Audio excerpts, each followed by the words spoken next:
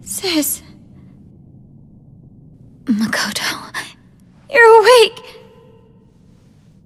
I'm so sorry, Makoto. Nijima-san reminds me of my dad.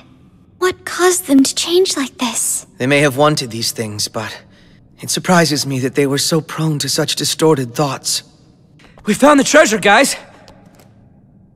Is that a police notebook? I think it was my dad's. They'll get to finish the investigation now. He'll be cleared as a suspect as well.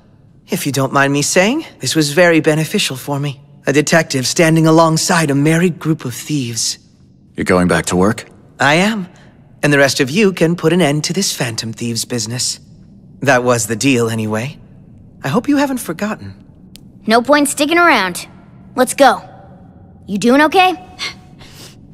I'll be fine. Come on.